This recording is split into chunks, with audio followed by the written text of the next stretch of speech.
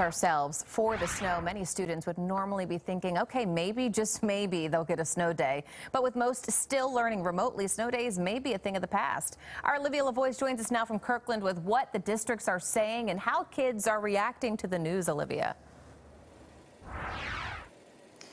Well, Aliana, the night before a projected snowfall can feel like the night before Christmas. But with so many kids already home for school, like everything during the pandemic, snow days are going to look a little different this year.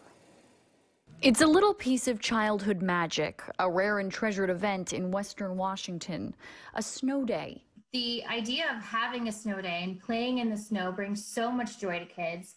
Allison Paoli and her family cherish the few snow days they get in Gig Harbor every so often.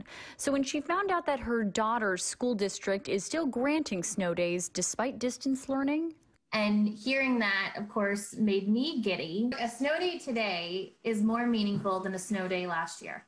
that's a sentiment daughter Stella can agree with. I'm really happy. After a year of anything but normal, she's dreaming of moments like these. I like running in the snow, go skiing sometimes. I love sledding down my neighbor's driveway. But not every kid will be so lucky. I'm actually surprised to hear that other districts are not following in the same footsteps. Numerous districts aren't planning on canceling school if it snows because, well, the weather won't impact a kid being able to access Zoom from home. Because of remote learning, basically the idea of snow days is almost a moot point now.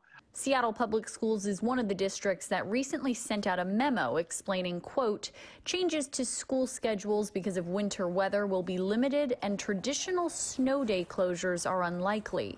But some parents say the idea of their kid being inside on Zoom while it snows outside just doesn't feel right.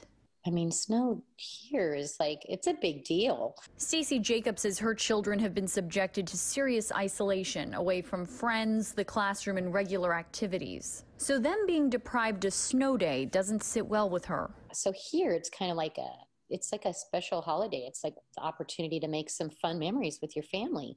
It would be disappointing if they said that they had to go to school. Jacobs says her district hasn't said anything one way or the other, but if enough snow falls tonight or tomorrow night, I'm not going to sweat it. We're going to make snowmen and whatever. So she says missing a day of classes doesn't compare to missing a day of pure childhood bliss, especially when kids need it most. If we get snow, we're going to be outside.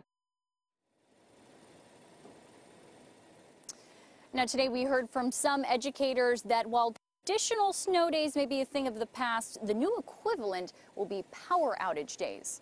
In Kirkland, I'm Olivia Lavoie, Q13 News.